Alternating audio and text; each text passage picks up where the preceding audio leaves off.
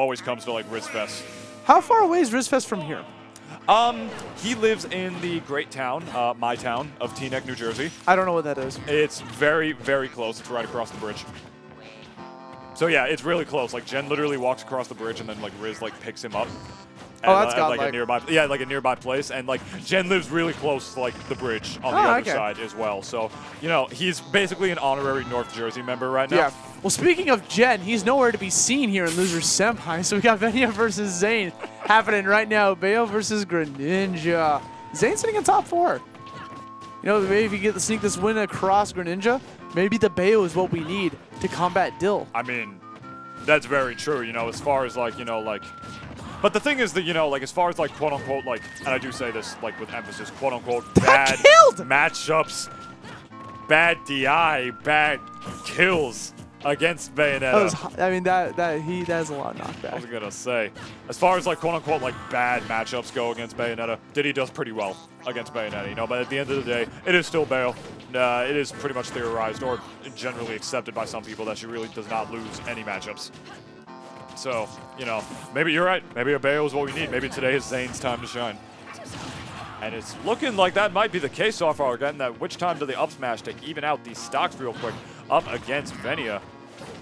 So far, so good for both of these players right now. None either too far in the advantage. I think since Smash 4, it's like you're a good character if you have the ability to bring it back from the depths of defeat. And what characters can do that? We got Bayonetta can do that with Witch Time. You know, Cloud can do that with Limit. Like, there's a lot of characters that have the ability to do that. Shoryuken from Ryu.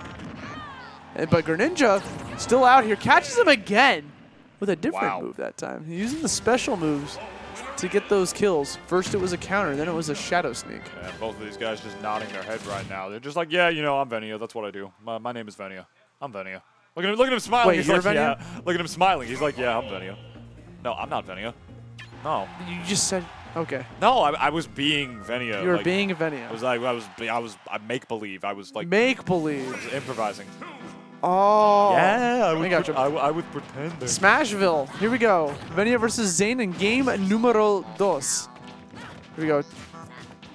So right off the bat, you thought he was gonna like go for a jump there, catch him with the neutral air, perhaps. So far, already looking pretty right now. But Zane slowly but surely fighting his way back a little bit, getting a clean 35. You know, putting 1% rage on Venia right now. Take that. Getting him up, trying to juggle him with the up airs as well.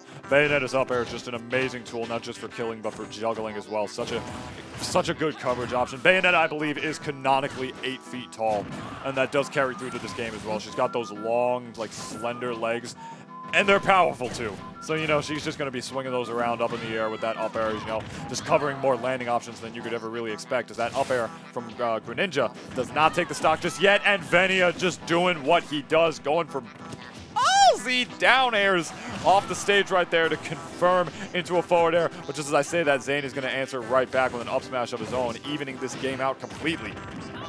That was just quite the turn of events. Yeah. To say myself, man. I was just about to say, like, you know, like there's a certain flow of commentators where like, whoa, it's your turn to talk, it's my turn to talk. And in my turn to talk, just like so much happened in the match. Just both of these guys just took each other out already.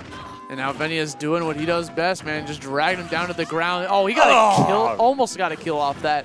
That was almost, it was disgusting, but it was almost like revolting. When Greninja drags down someone with up air, it's just, oof. Yeah. It's good. It's definitely a big oof. It's some good stuff. It's some good stuff, if I've ever did see some stuff before. Trying to catch that witch twist into an afterburner kick. He was able to shadow sneak out. Okay.